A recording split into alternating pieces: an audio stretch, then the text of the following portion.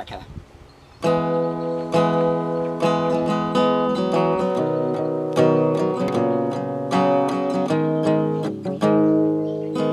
In the 1930s, long before Canon dominated the photography market, they produced Leica knockoffs. The early models were called Quanon after a Buddhist deity. By the 50s, Canon were bringing out their own evolved designs.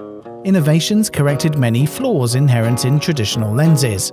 Their rangefinder Chrome 50mm f1.8 lens is a case in point.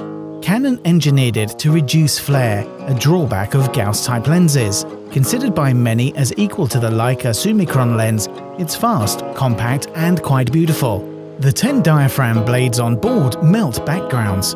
Recently, Australian photographer Al Green took his Canon Chrome 50 on a road trip out to the remote mining town of Ravenswood in North Queensland.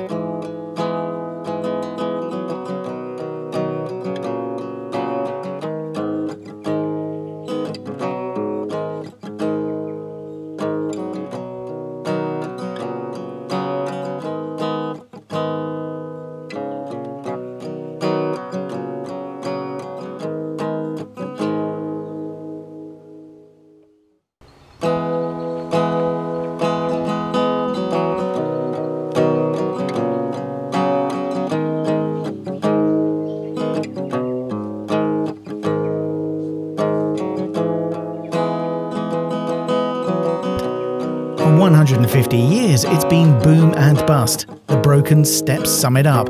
They also make a great location for portraits.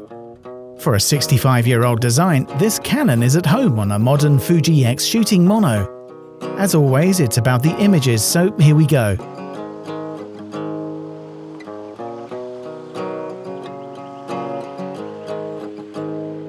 Done. That's a definite thumbs up. Until next time, this is Lens Addiction. Take care.